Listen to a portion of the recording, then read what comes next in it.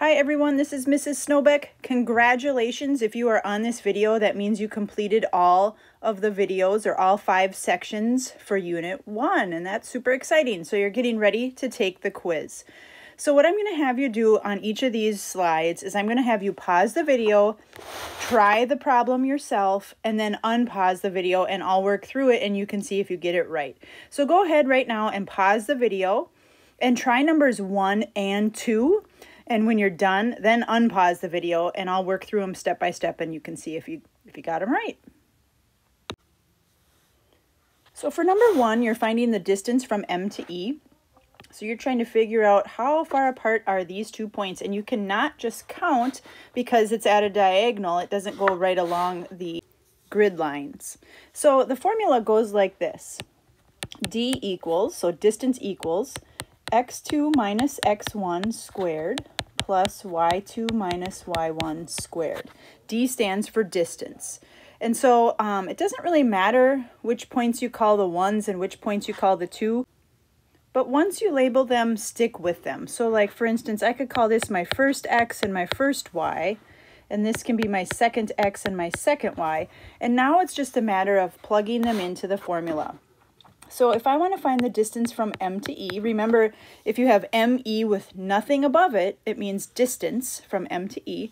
I make a big square root and then I start filling stuff in.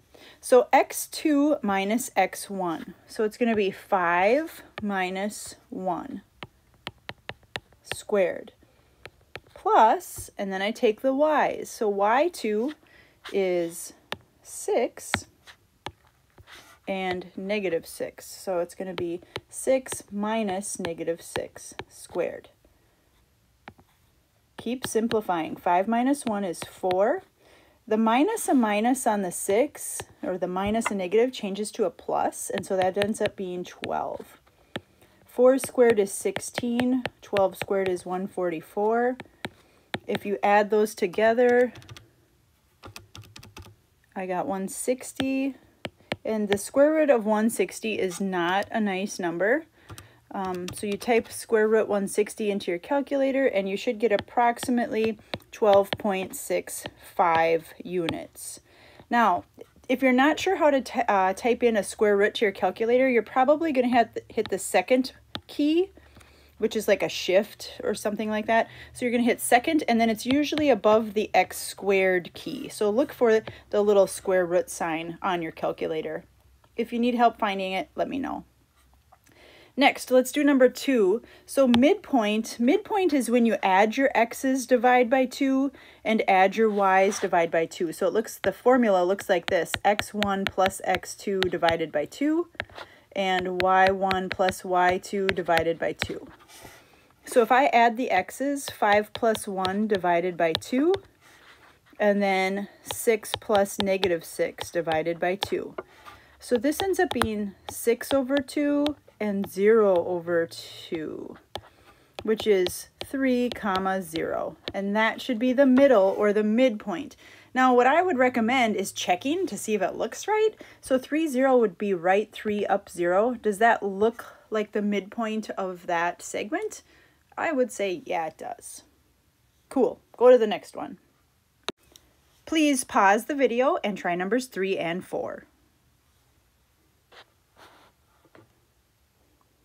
All right, so there's 2 ways to find the distance from Y to U. One way is you could count it. Since this number line is counting by 1s, you could just count how far over they are from each other, or how far apart they are.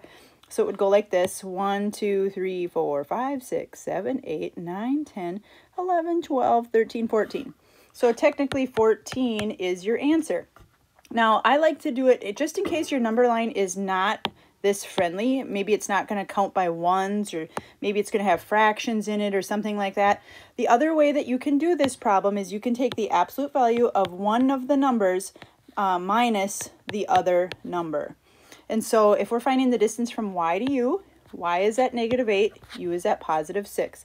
So we would go absolute value of -8 minus 6. -8 take away 6 is -14. And then the absolute value of -14 is +14. Oh, look at that. We got the same answer. I recommend using the counting method if you can, but if the number line is not counting by ones, then you probably want to use the absolute value method.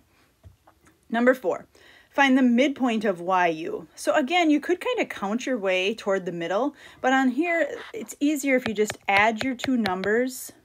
So x1 plus x2, and then divide by 2.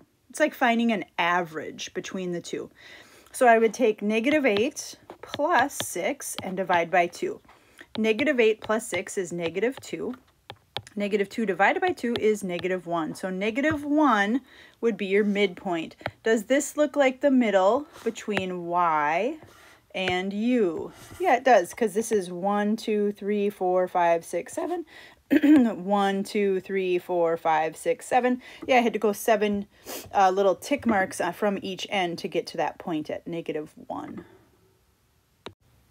Please pause the video and try numbers 5, 6, and 7.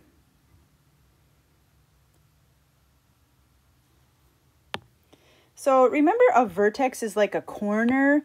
So here's angle 3. The vertex is right at the corner. It's right here. And so M is your vertex. It's the point or the corner. Next, we need to name the sides of angle 1. So the sides of angle 1, first of all, let me highlight angle 1. So angle 1 is right here. And the sides of that angle, one of them starts at M and goes out toward S. So I would call that ray MS. The other one starts at M and goes out towards U. And so I would call that ray MU. They both start at M and then go out from there. Classify angle SMC as right, acute, or obtuse. So if I erase this stuff here, let's find angle SMC. So if I trace it, SMC,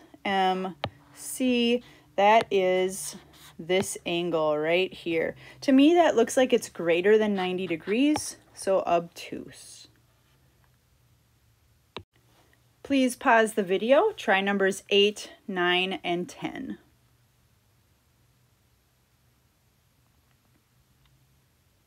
A ray has only one endpoint, true or false? That's true. A ray looks like this, and so true. It only has one endpoint, and then it goes off in the other direction forever.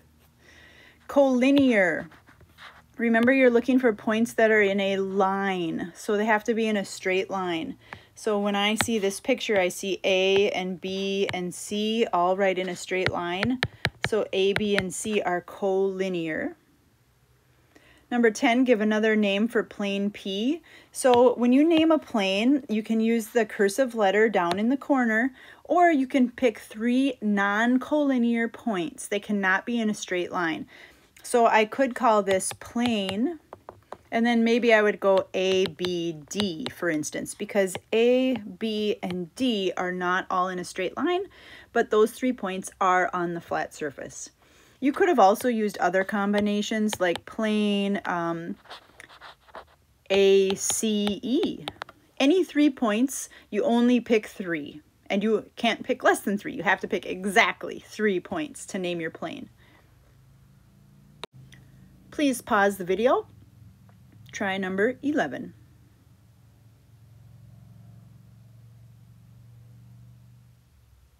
So planes P and N, plane P you can see is this plane right here, and plane N is this plane over here, and the place where they cross is right here. And so how do we name that spot where they cross? Well, technically planes go on forever and ever in both directions.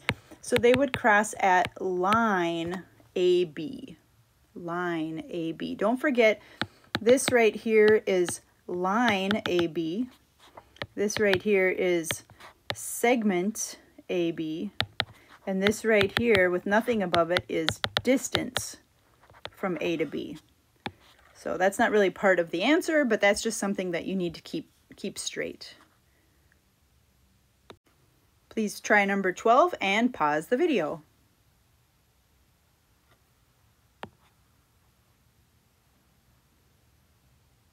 All right. Angle 5 is right there in the green, and you can see its vertex is right here. That's the corner, so T is your answer. Please try number 13 and then unpause the video.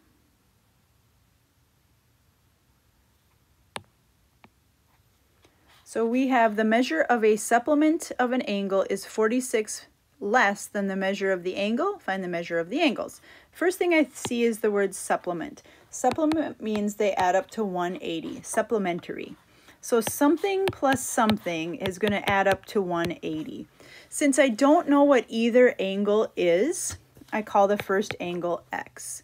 The other angle has to be 46 less than that one.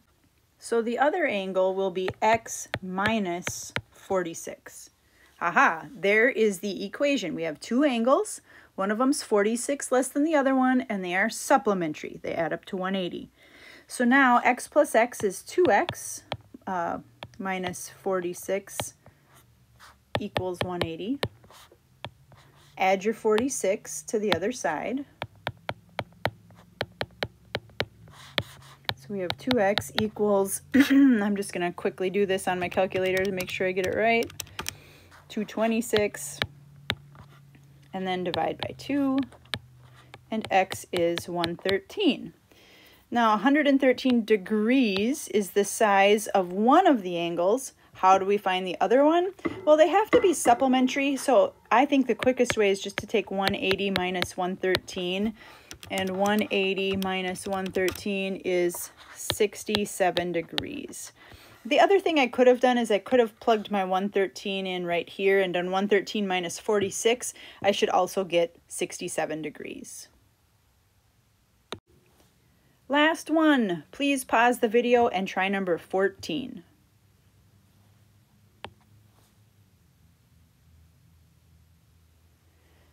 So it wants us to find the measure of angle NSP. Remember, when you see this M, it means measure. So NSP, when I look, is this angle right there highlighted in pink.